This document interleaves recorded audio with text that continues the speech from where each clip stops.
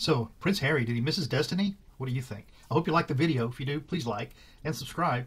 And thanks a lot for watching. I appreciate it.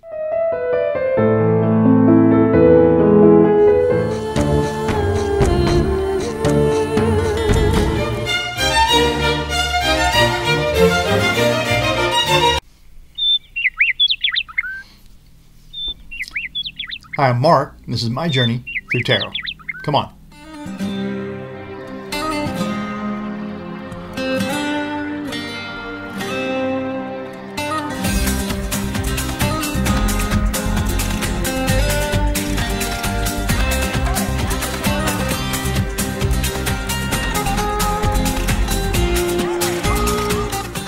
So this got inspired by some comments I looked back on, and this was Hell's Haven of Fury, one of the viewers, and thank you, Hell. And she was commenting about Harry, a video I did on, or the Sussexes that I did quite a while ago. But then from her question, or from her comment, I kind of got a question, and my question from her comment is this: has Harry veered from his divine path? Does he need to go back to the royal family to fulfill his destiny? Is that what should have happened? Is that something he's going to have to keep going back? Is this something that's getting repaid over and over again? I think actually that viewer really got at probably what a lot of British people are feeling. And I'm going to read right from her comment 3 months ago to one of those videos. It says, the couple wouldn't have been disliked if they just left the UK and made a success of their lives. I don't know. It says, this viewer says, we'd have said good luck and blessings. And they say the outpourings of dislike is because of their behavior and that they've lied. So that's what many Britons feel like. She said she seemed to feel like Harry showed the most reaction to being cut off from money. And if all you have is your fame, it's a false reality. Well, that's true. But I mean, you have to remember this person was born to fame. They don't have a comparison really until much later in life. It'd be like me saying, why don't you understand that you're not enormously privileged? So, and then if they have the character to get through it. So I think we'll see. We'll ask questions around that.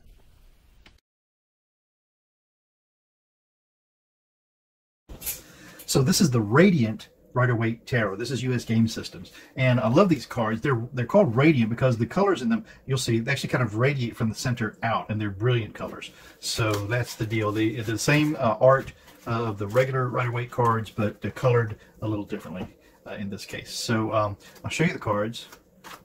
They're really nice. I mean, they're the traditional symbolism that you expect. Just the coloring is a little, or a lot more nuanced, as a matter of fact, with this radiant situation where the color just kind of emanates out from the center. This is a good one to look at for that. I mean, you can see that it's a lighter color here, and it just radiates out, and all the colors are very vibrant and beautiful. So, love the cards. Hopefully you do too. I think they show up really well on the camera. And I just do this little situation of spreading the cards out like this so that you can get a chance to look at them. Most people like to see what all the cards look like. And if you're working with someone, it's maybe a good idea to let them work with the cards this way, just to kind of get their energy into the cards. And then you can start deciding what they mean for them. We'll see what the cards have to say. Has Harry veered from his divine path? Has Harry veered from his divine path? I would say a lot of folks maybe think it's the opposite, that he's finally understood the correct path. I mean, we look at Prince Andrew, and who didn't go out and make a success of himself separate from the royal family, and here he is at the end. Of course, he did some ridiculous things, but at the end, he's at the mercy of the royal family, which isn't bad. He's got almost £500,000 income a year from the Queen now, without performing any royal duties. But has Harry veered from his divine path? And does he need to go back to the royal family to fulfill his destiny? Does he need to go back to the royal family to fulfill his destiny? But we'll do the first part first. Has Harry veered from his divine path? Okay. We're going to say 1, 2, 3, 4, 5, and 6. Has Harry veered from his divine path in the first part of this full Celtic cross? Has Harry veered from his divine path? The signifier for that then is the Eight of Swords. I don't know. I mean, so what is the Eight of Swords? The Eight of Swords is being bound up okay, and surrounded by what our swords are mean, truths and justices. But they're imprisoning this person. So, but then we typically want to feel like that this person could shake free of their binds and then find a way to walk forward.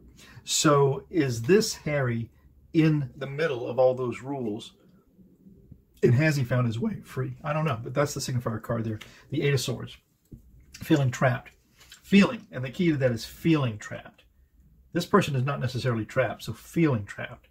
All right? The challenge to that then is the Seven of Cups. Well, that's an interesting challenge. The Seven of Cups, well, it makes sense, though, if you think about it. The Seven of Cups is really having all the choices available to you possible. Okay? So this person has just everything they can choose to go in almost any direction that any of us could think it would be interesting. They have riches. They have real estate. They have celebrations and goodwill. They have demons. They have perils. They have faith. And I'm not sure what this head is supposed to represent, maybe just the self. But yeah, so the challenge to feeling so trapped is having the choices. Do you realize you have the choices? I don't know. And the base of this reading for has Harry veered from his divine path is the High Priestess. And you know, I forget often that the High Priestess always speaks to us to use our intuition.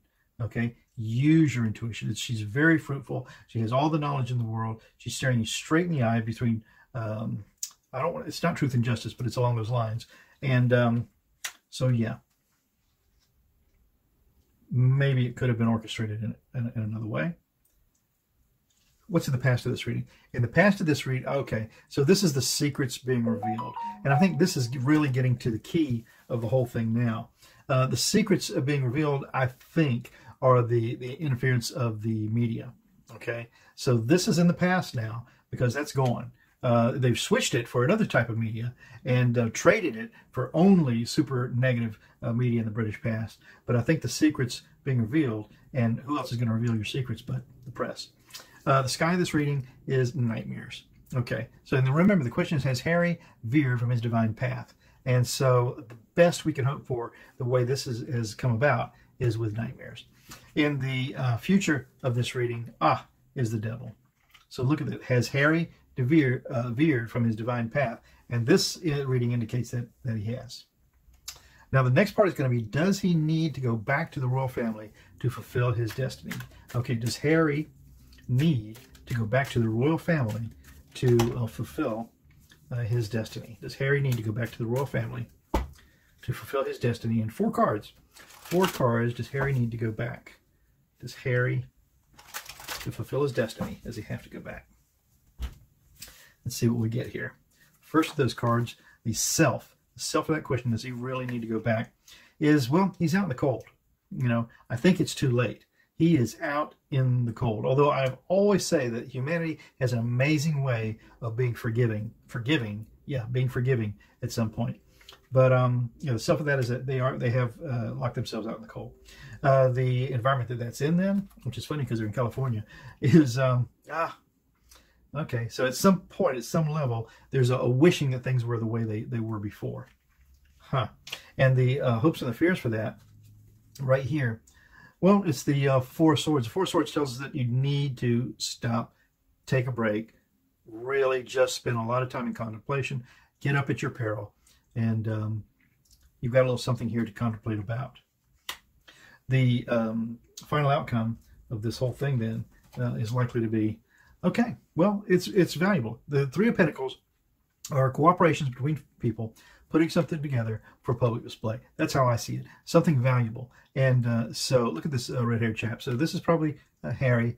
He needs to partner with the correct associates, whomever they may be. And these people do not look royal, by the way. This looks to be a monk, and this almost looks to be a jester, but I don't think he is. But yeah, so he needs to get some spiritual centeredness, which it looks like that's what he's doing, and some good rote advice, and then finish. This would be his life for public display. So the second part, does he need to go back to the royal family to fulfill his destiny? He's out in the cold. He wishes things were the way they were. If he moves too quickly, he's at his peril, and he needs to partner with somebody to get things back together. But these people don't seem to be royal. So that's what I've got. So that was very interesting. I mean, it's not the reading I would have orchestrated if I could have, because I'm in favor of Harry and his independence. But the first part of that was, did he in fact veer from his divine path? And so we got here the Eight of Swords, which is just feeling trapped, but really you're not. I mean, you could get out of it. And it's challenged by the Seven of Cups, which is just having so many choices. So, and then the base of it was intuition. You know, what do you think? Could there have been a better way in the past? Were the secrets being revealed, which for me is the press? You know, this is the press hounding them, interesting, coyote or a wolf and a dog. In the sky of this is just what we have right now, really, are just nightmares, okay? And then in the likely outcome of the whole thing was just a deal with the devil somehow. So sadly, this is not, if anybody has been watching me, they know that's not the way I would have had that come out.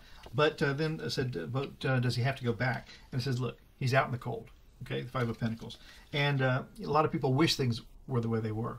But the fact is that he needs to take this Four of Swords and take some time and really contemplate what's going to happen here. And with the right cooperation, although none of these people seem to be royal, although the redhead up on the bench does look like maybe it's Harry, but he's going to get the right need to get the right cooperation. Maybe it's spiritual with this priest right here, or maybe it's practical with maybe this person of papers to get his reputation back for public display. But I don't think it's royal. I'm Mark, My Journey Through Tarot. Tomorrow's another day. Stop by, we'll do it again. Ciao for now.